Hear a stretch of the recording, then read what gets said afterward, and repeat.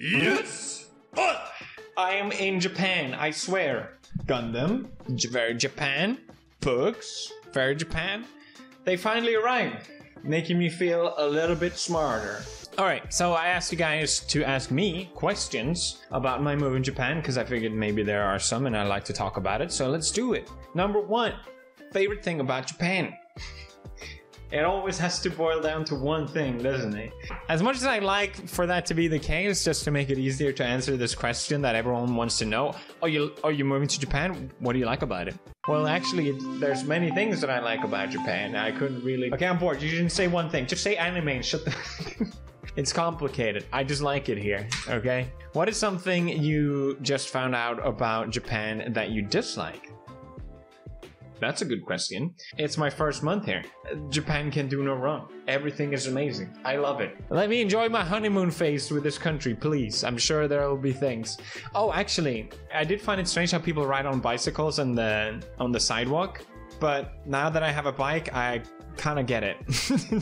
How do the people around respond to you guys? Like total strangers, or some of them recognize you? Yes, I still get recognized, but it's usually foreigners living here that recognize me. I've never been approached by a Japanese person. Although sometimes strangers just start speaking English to me, and I'm kind of confused by it. But I do think it's because people are nice and they want to practice English, maybe. I don't know. Favorite food in Japan? Sushi. You can't go wrong with the fish here. And as an epic pescatarian, I love the fish here. I get to enjoy the fish here. Very good fish here. UK? I can say it now because I don't live in you anymore. Your fish sucks. It's bad. What's up with that? Fish and chips? It's good. That's okay. Other fish? No. How has Japan affected your lifestyle and content creation? Have you been watching my channel? I'm a vlogger now. Thank you for all the support on the vlogs. I really appreciate it. That's just been an undying love and support in the comments. And normally I'm a bit more private and I don't like to share too much stuff. I hardly post on Instagram and social media anymore, but it's been really fun to share this journey with you guys. And all the positivity just makes me want to do more. So thank you. What was the first Japanese dish you ate? I think a rice ball? Tuna mayo rice ball. Can't go wrong with that. What's the new hobby you want to get into? I look forward to build more Gundams while I'm here. I have this one that I bought also 2 years ago. That's gonna be epic. I like building Gundam. It's very fun and relaxing and you should try it. But I'm good on the new hobby front. I'm preoccupied learning Japanese as well. What was the most, oh my god, of course, Japan moment you had so far?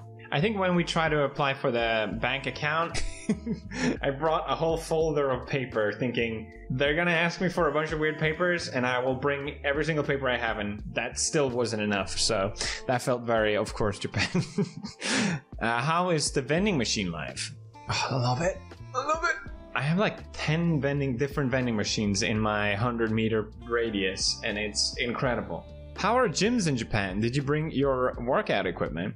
The nearest gym to me is, well, I wasn't that impressed by it. It's not bad, but I prefer to work out at home. So I got myself a half power rack. I haven't gotten the weights yet, but I really look forward to use it. I know they have really good gyms here though. Connor told me they have amazing gyms with like pools and saunas and lemon and bame. I don't think it's worth it for me. I enjoy the flexibility of working out at home. If not for Japan, where else would you have gone to? See, this is a really tough thing for us. Since we weren't sure if we were actually going to be able to move or not, we kept thinking like, okay, well, what do we do? We go to here and where were they? And I think it was so stressful because it would always just come back to, but we still really want to go to Japan. Like, that's what we want to do. You know, I'm sure there's other great options out there. Japan is what we wanted to move to. Having to prolong the process and making it so difficult to move here, it just reassured us even more that that's what we actually really wanted. People who complain about how hot it is in Japan doesn't know what it's like to live in Singapore. I've been to Singapore during the humid place of things. There was a thunderstorm, so it was super hot. But no, actually, you know what? Some people think it's hot in Singapore and Japan. Seriously, but I'm starting to sweat. I didn't even notice. Compare Japanese lifestyle to Swedish lifestyle. I could be wrong, but I do feel like Japanese and Swedish people are quite similar in a more reserved kind of way of acting. For better or worse, I feel very comfortable around that kind of people. In America, it's completely normal to just start talking to strangers. That's super weird here, and it's super weird in Sweden. And I do like talking to strangers sometimes, having small talk. I don't mind that, but I feel more safe and comfortable in places like this. I don't know how else to describe it. I see Scandinavian products all over the place. I think they have a similar sort of feel for interior design and furniture and very minimal and aesthetic taste. I like it. Will you make a camping video in Japan? Yes! I would love to go camping. I'm very excited to do that. Me and Marta watched this anime called Eurocamp, and I told Joey about it, and apparently Joey went to that place they went in Eurocamp. You can camp right in front of Mount Fuji, and it looks amazing. Me and Marta love to camp. We usually tend to rent a van though, to make it a little easier for us and the dogs. I think we'll be okay. I would love to do it. The biggest surprise about Japan, even after all your research, nothing has surprised me so far, because I get this question a lot, and the thing is, we've been to Japan before. Like, many times. We would go every single year. We knew what we were getting ourselves into moving to this country, basically, is what I'm trying to say. Hey Pewds, so happy for you. Does anyone in Japan give you looks because you're a foreigner? People keep describing like the angry look. I just tend to avoid eye contact normally anyway, because out of habit of not wanting to get recognized. So I don't really know what the look is that people describe, like the disappointed look. I haven't seen it yet. How is settling down there? Is it difficult? Now that I have my setup, I feel really good. Like having the chair again, got my desktop computer, my monitors, my camera. There's still tweaks and stuff I want to do, a lot of it, but the general basic is here and it feels amazing. I love this office. I'm so happy with how it turned out. I really want to do a setup tour. What happened to the PC Lena sent you? I've answered this so many times. That PC has been a blessing and a curse, because I was obviously super happy and thankful for it. It was a funny meme in a video and a collab with Linus. But people keep asking me about it. I gave it to a friend because it didn't fit my office at the time. The thing was huge, and I couldn't find any personal use for it. And I couldn't justify sending to Japan. I don't think it would fit this room either. It was super funny, and I don't want to seem ungrateful because it's a great gift, but you guys got to start Googling a little bit. Come on. Is Marcia the yoinky to your spoinky? She is the greatest yoinky, the most amazing yoinky to my spoinky. Wait, is this sexual? Did anime introduce you to Japanese culture? I think it probably did, actually. I watched anime a lot when I was 18, but that's not what drew me to Japan. I didn't watch anime and was like, I want to go to Japan. Although I do remember the first time when I went here, I was a bit underwhelmed with how little anime there is. Like, there are places you can go, which is smack full, like Akihabara. And yeah, I guess a lot of bookstores and convenies, they sell manga, but it's not a thing everywhere. What is an underrated or unspoken about feature of Japan that you really like? It's not underrated or underspoken. I think people still know about it, but people visit Japan to see all the quirky and wacky and all the crazy toilets and the vending machines, the convenies, the amazing trains and all that. I really like the more quiet, love for nature aspect of Japan, and more spiritual side as well. I think it's the softer side of Japan. You know, it has a wacky, crazy side, but also a softer side, which I really like. How's the weather there? It's great. It's nice to actually see the sun. Are you enjoying not being constantly recognized? Do you miss the recognition at all? I never cared for attention. I always smile when I meet people. It genuinely, like, brightens me up. I mean that, and I think people recognize this in my vlogs, that I can kind of let my guard down a bit in public, and that's also honestly part of the reason why we like Japan. No one knows who we are here, and I really enjoy that. As much as I like meeting you guys, I do also enjoy that. But also, don't misunderstand me. I always appreciate people coming and just saying hi for a bit. Have a lot of tattoos. Do you think I'll have a problem when to Japan? You'll be fine. They know foreigners have tattoos. There's nothing weird about it, but you won't be allowed to go in most onsens. You can maybe find a private one or foreigner-friendly onsens. Usually should be okay, maybe. It's worth trying at least. Do you plan on staying in Japan for the rest of your life? Bruh. Only thing I plan to do for the rest of my life is staying with Margia.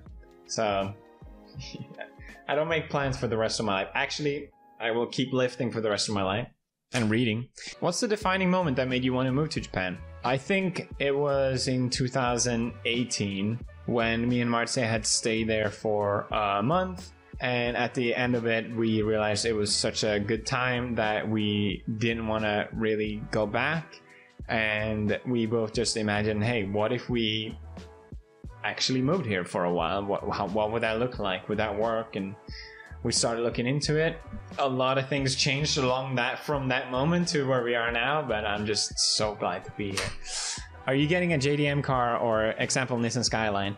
I love the Skyline. It's a sexy ass vehicle. I haven't seen one here actually, but I did see a Volvo 740 decked out here and I was like, damn. That's what I should have.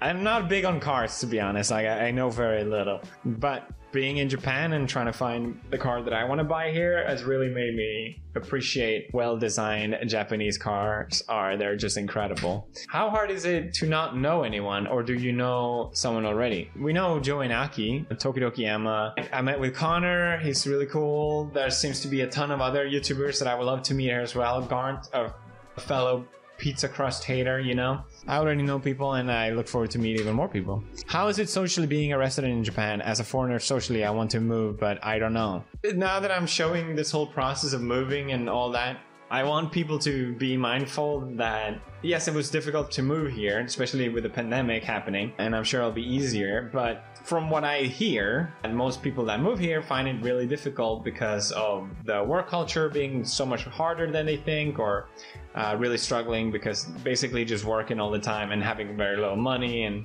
yada yada yada. I don't think my vlogs are an accurate portrayal of what it's like being a resident here. Visiting though, amazing, and you should definitely do it. Does Japan feel very crowded wherever you go?